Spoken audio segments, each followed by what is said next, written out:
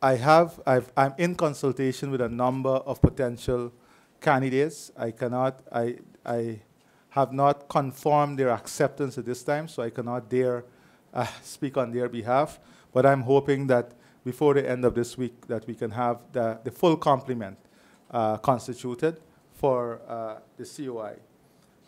In terms of the terms of reference for the COI, we have draft terms of reference, almost I would say final terms of reference, but I would not want to say final terms of reference because, of course, we have to have the full complement of commissioners there, and they have to have an opportunity and input also into the finalization of the terms of reference. I believe in consultative work and to have views of everyone who's involved in a process as part of the process from conceptualization to completion.